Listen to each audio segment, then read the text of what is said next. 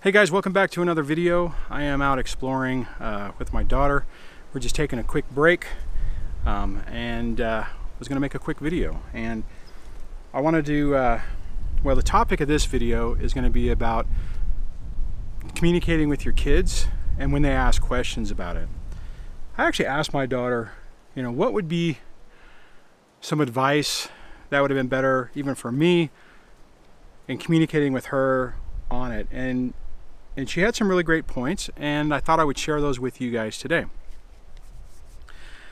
You know, the thing is that it's a really fine balance on how you deal with this, right? On how you do that. And the biggest thing is it's important to be honest, but you have to be honest in a way to where you're not lashing out, getting angry, and getting really frustrated at the ex in the situation.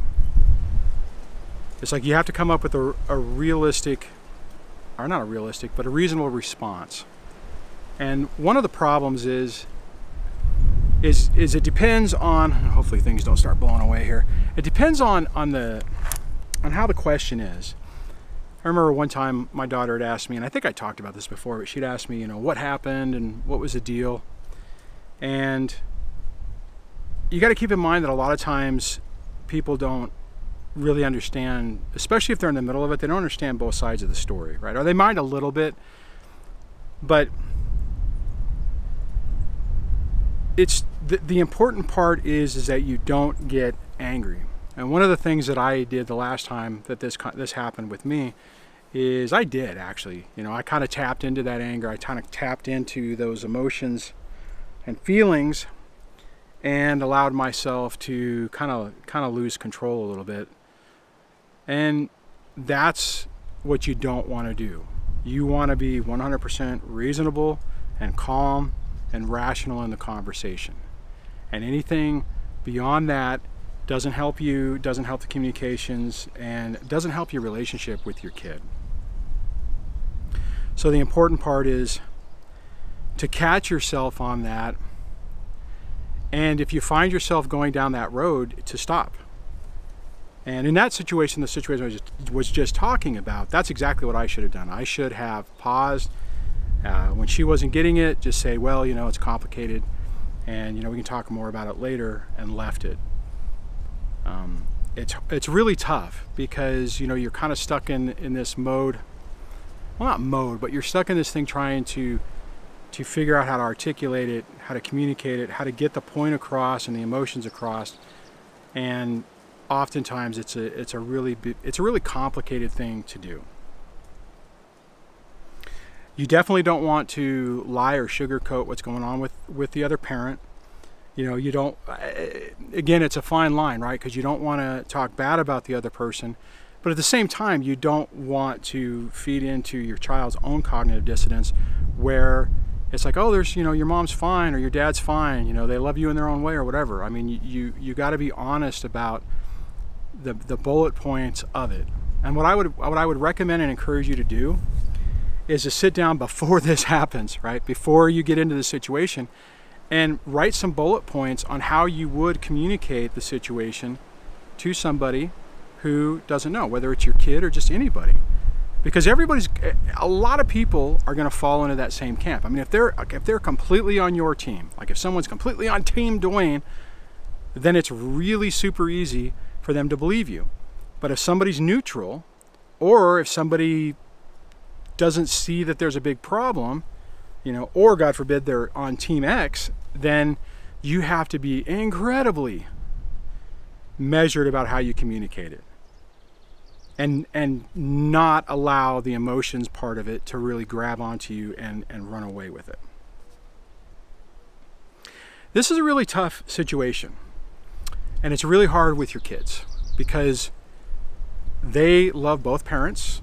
They love you, even if they pretend like they don't sometimes, they do.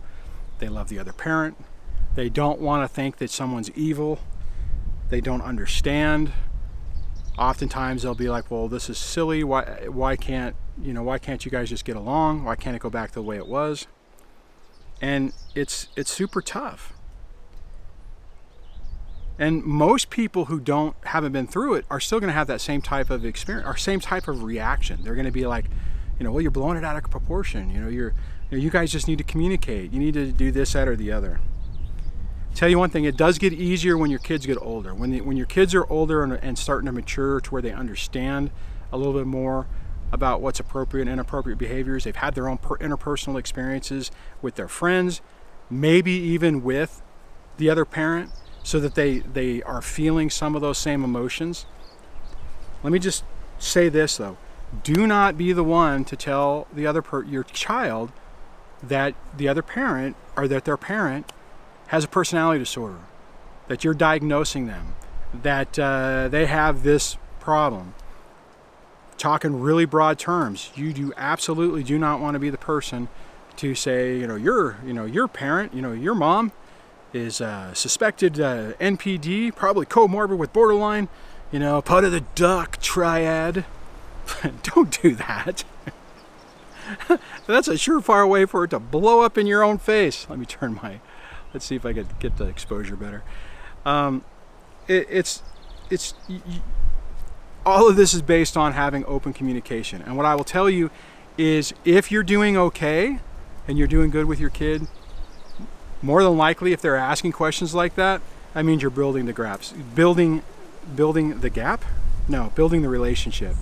So don't blow it by going off the deep end and, your other parent is Satan. Don't do that. Just be very measured, calm, and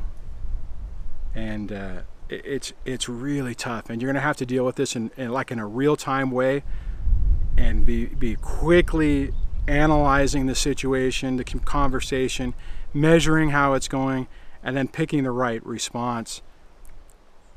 What I would also recommend you do, have a very short conversation. Don't have a long multi-minute 10-20 minute conversation.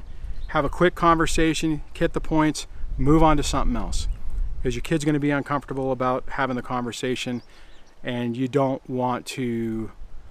Let me back up. And they're not necessarily going to be in a situation, more than likely, where your kid's going to say, okay, that's enough, let's move on to a different topic. Don't expect your child to control the conversation. You're the adult, you're the one who's going to be controlling it.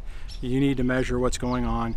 You need to limit it to a short duration, hit a couple of bullet points like I was talking about earlier, and then say, okay, we can talk about this more later if you want to, just ask me later, and pivot the conversation to something different. Hope that's helpful. It's kind of nice to get some feedback from my daughter on this. I mean, as my kids get older, I have an opportunity, not to say I have this YouTube channel, just say, hey, what could I have done? What could I have done better? What would have made things easier for you? And to be honest, I think that's not a bad conversation to have with your kids as they get older. Not 10, well, it depends. You're gonna have to be the personal gauge on that. But because oftentimes, if they're too young and they don't understand, they'll just say, well, why can't you and mommy just communicate? Why can't you and daddy just have a conversation? And at that point, they're too immature and they don't understand enough to really understand the context. As they get older, though, not a bad question, not a bad conversation starter to be able to start a conversation about this topic and then have them give you feedback on what you could have done better. And then you can also think about that going forward on how you could deal with them going forward better. So I'm curious if anyone else has been dealing with this. I know people who are early in the process. This is way too early to be talking about this, especially if you have young kids, but probably some of the other people who've been on the channel for a while and who have older kids might be able to relate to this and might have some opinions. Put those in the comments below. I'd love to read those, and I think it'd be helpful for other people. If you know someone who could benefit from this, share this video with them. If you're new to the channel, please like the video, subscribe, hit the bell notification so YouTube tells you everything. And I'm going to get out of here and I'm going to do some more exploring. All right, talk to you later, guys. Bye.